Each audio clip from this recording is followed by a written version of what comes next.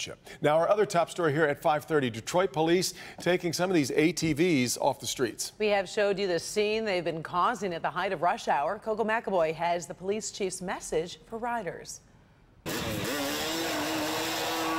ATV riders taking over busy intersections in Detroit. It's a sight that's becoming all too common recently.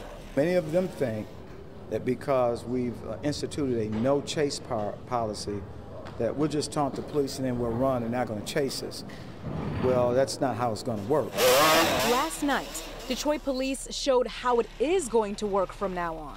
What we are going to do is strategically address the problem. On Harper Avenue near Beaconsfield, officers seized and impounded 4 ATVs and mini bikes, arrested 1 person, and detained 6 other people. We're going to contain you, and when we do, we're going to seize your $4,000 ATVs.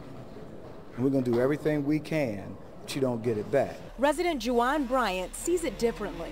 They ain't hurt nobody riding them ATVs. I don't think so. Bryant does admit the riders get carried away at times, but believes there should be a compromise. If you got an ATV, stay on your block. Then you don't have that trouble. But once you go out here in the street doing wheelies and everything, you know what I'm saying? That's what the police really hate. And Detroit police are not tolerating it anymore. We're asking it to stop. But if you must, and you feel you want to taunt this police department, oh, we're coming after you. And Chief Craig says officers are using social media and all kinds of technology to help crack down on this problem. Back to you. Now, Coco, I know police and city officials were talking about finding a place where people could ride those ATVs safely. What's the latest on that? Are they any closer to a plan?